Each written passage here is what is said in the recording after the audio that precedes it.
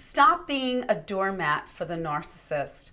Hi, I'm Nanette. Welcome back to Narcissism Exposed. So there are a couple of verses that some narcissists know, and they know them not because they're so interested in God's Word, but because they will use the few verses that they do know to hook a Christian, right, into forgiving them over and over again and taking their abuse. And that's why I titled this, Stop Being the Doormat for the Narcissist. And what is a doormat? Well, a doormat is stationary. It stays in a place where people will enter either a building or a home, right? Apartment. And basically, you wipe your feet on it, you take the mud off of your boots, you slide them all around, and you stomp your feet, and all that dirt and crud gets right into the doormat.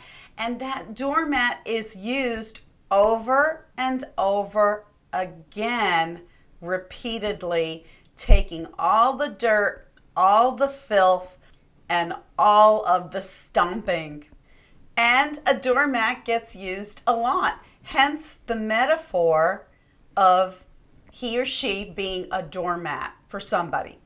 And I'm going to share with you the narcissist's favorite Bible verse that he or she predominantly will use on a Christian person. Whether it's your mother, your father, your sister, your brother, a friend, or as I call the frenemy, or a partner or a spouse. They will use this verse repeatedly to hook you to stay in that relationship and take their abuse.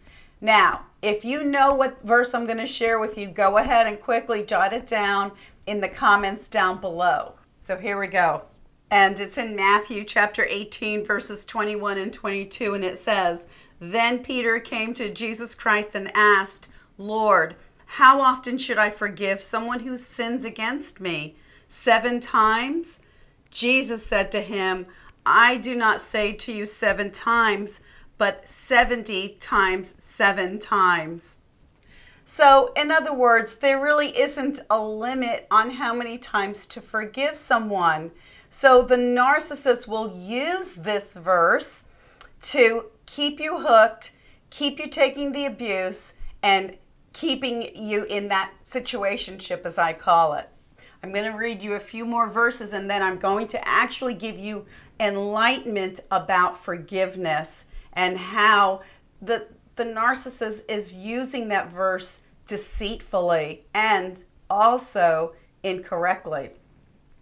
And it's in Ephesians chapter 4, verses 31 and 32. It says, "Let all bitterness and wrath and anger and clamor and slander be put away from you, along with all malice, and be kind one to another, tender-hearted, forgiving one another, even as God for Christ's sake forgave you." So here God again is encouraging us to be forgiving, to forgive one another. And another verse in Colossians chapter 3, verse 13. And it says, "Bearing with each other and forgiving each other.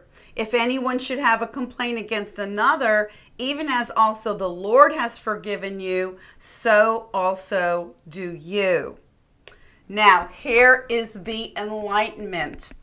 So nowhere in the Bible and nowhere in these scripture references that I just gave you does it say that the offender must have remorse, must say they're sorry. And we know that narcissists do the fake apology, right? That it's just fake. It's a blanket fake apology. But the person doesn't need to show remorse, doesn't need to be present. It's something that you do within yourself. And you're just forgiving that person, right? However, nowhere in the Bible does it say, and stick around for the abuse, stick around for more abuse, to be used like a doormat. See, that's a misunderstanding that comes with these Bible verses for a lot of Christians, where they think, well, I'm just going to have to keep forgiving that narcissist. He or she is really abusive. They're destroying my life, but I have to keep forgiving them First of all, God gave each one of us choice, freedom of will. So to say have to, it's up to you if you want to obey the commands in God's word. So he never forces you to do this. But what I want you to understand is that nowhere does it say if someone is doing evil to you and offending you and destroying you, to stick around and keep having to do the forgiveness thing, right? Because that's all the narcissist does. The narcissist is a cycle of abuse. He or she, that's their whole primary goal, is to abuse their victims to the end of destroying them. You must understand that. So when they use that Bible verse, you turn around and you say, nowhere in God's word does it say that after I forgive you, I need to stick around for that. You don't. In fact, it's the opposite, and I'm going to share those Bible verses with you. But first, we're going to do a little checklist here so that you understand that that narcissist that you're either with or were with, that person is so evil and so driven with demonic influences, and there can be no good that comes for it. So we're going to read in 2 Timothy chapter 3, verses 2 through 5, and it says, "For men will be lovers of self, lovers of money, boastful, arrogant, revilers, disobedient to parents, ungrateful, unholy, unloving, irreconcilable, malicious gossipers, without self-control, brutal, haters of good, treacherous, reckless, conceited, lovers of pleasure rather than lovers of God, holding to a form of godliness, although they have denied its power. Avoid such people." That's right. God's word tells you, the Christian, to avoid these people. He tells everyone, avoid these people. But I want you to understand that if you have a narcissist in your life that is using scripture against you to keep you hooked, keep you as their doormat, to take their abuse, they're stomping on you, they're wiping their dirt and filth all over you, right? I want you to understand that God's word tells you to avoid these people. Did you do your check? Your check on the number of different things? How about, let's say, brutal, right? Is your narcissist brutal? I'm going to say yes. Arrogant? Double yes. Boastful and conceited? Triple check. So go over that list again, and you'll see that the narcissist is everywhere in that. And the final 3 powerful words is avoid such people. Now we're going to go into a couple of more verses where God is telling you, hey, these evil, toxic people, I want you protected. I want you guarded. I don't want you around them. And on top of being protected, God wanting you protected, there's another reason why God tells you not to be around these toxic, evil narcissists. And it's because it's eventually going to affect you. That's right. And in 1 Corinthians chapter 15, verse 33, it says, "Be not deceived. Evil communications or associations, contact, corrupt good manners or character or morals." It eventually corrodes all that goodness in you because you get defeated. You start walking with bitterness in your own heart, and you start having resentment and maybe even some hate, and it eventually corrodes your good morals. And God wants that protected too. And I want to say this too. When you're dealing with someone who is demonically driven, who's listening to those devilish voices in their ear, it's like an earpiece, right? Incoming. Oh, incoming. Do harm. Oh, okay. Do evil. Oh, okay. Attack that person. It's incoming continuously. You must understand this. We're talking, this is not a physical battle between you and that narcissist.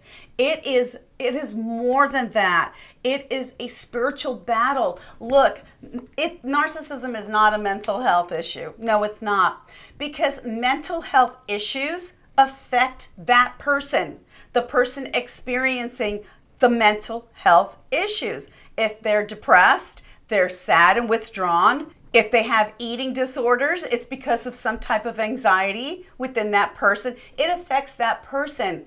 When you have something that these toxic people are doing to hurt someone else other than themselves, that's spiritual. That's right, and I'm going to read it straight from God's Word. You are dealing with something on a spiritual level, and I want you to understand that from God's mighty Word that enlightens the eyes of our understanding.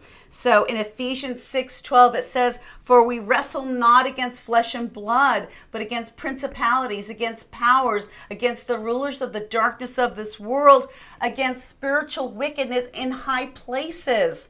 That is what you're dealing with. That's why it's just so tough. It is like you just scratch your head and say, what am I dealing with? Well, that's what you're dealing with. You're dealing with someone who is being demonically influenced, and you cannot handle and deal with somebody who's that has a spiritual issue, if you will, with just handling it like it's a mental disorder. It will fail every single time. And now I'm going to share with you more reasons why you should not be with that narcissist. No, you have the light of God and Christ in you. And if any of you are out there that are thinking, I would love to be born again and have Christ in me, and you're wondering, how can I do that? Go to Romans chapter 10, verses 9 and 10. And it says, "If thou wilt confess with thy mouth the Lord Jesus and believe in thine heart that God hath raised him from the dead, thou shalt be saved.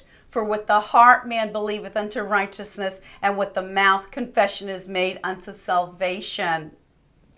And now, proof that you should not be with that narcissist who is using you like a doormat. And in Ephesians chapter 5, verse 11, it says, "And have no fellowship," that's zero fellowship, "with the unfruitful works of darkness." The narcissist is involved with darkness. They are dark, evil people seeking to do you harm in an abusive and repetitive cycle.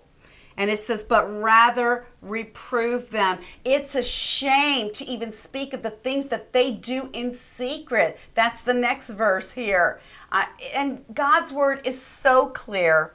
It is so, God shoots from the hip, so to speak. He doesn't mince his words. He tells you right out what is really going on behind the scenes, on the back end, right, with these narcissists. Then the other section of scriptures in 2 Corinthians chapter 6, verses 14 through 18.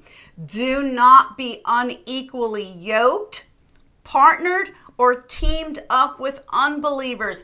Again, the narcissist is an unbeliever. They are engaged in darkness and in evil. "For what partnership has righteousness with lawlessness and wickedness? Or what fellowship has light with darkness? What harmony is there between Christ and Belial," which is another word for demon? "Or what does a believer have in common with an unbeliever? Nothing. And what union can there be between God's temple and idols? For we are the temple of the living God. As God said, 'I will live in them and walk among them. I will be their God and they will be my people.' Therefore come out from among the unbelievers and separate yourselves from them, says the Lord. Don't touch their filthy things, and I will welcome you, and I will be a father to you, and you shall be my sons and daughters to me, says the Lord Almighty." These verses speak volumes, and they're very, very clear to us that we can forgive the narcissist, but we are not to stick around them. We are not to take their abuse. We're not to be a doormat. No, you have God and Christ in you. You are holy. You are unblameable, unreprovable in God's sight. And He calls you precious in His sight. That's right. You have Jesus Christ as your Lord and Savior, and He's your big brother. You have God Almighty as your Heavenly Father. You are so important to God, and I want you to walk with that mighty power that's within you, claiming your rights, privileges, and your abilities, and manifesting all of that power. God's Word also says, greater is He, that Holy Spirit in you, that's in you, than the devil spirits that are in the world. The devil spirits don't want you to know that. That's another big lie that they want to push on the Christians. So I want you to go over these verses again. Leave your comments down below and let me know if you have any other verses that you want to apply to this. And as always, I'm so thankful for each and every one of you. I think of you every day. I pray for you every day. I love you. And if you found this helpful, do hit the like button. And if you haven't already subscribed, do hit the subscribe button. And don't forget to hit the notification bell so you'll be notified the next time I put out a video. And until next time, walk in peace and be blessed in your hearts.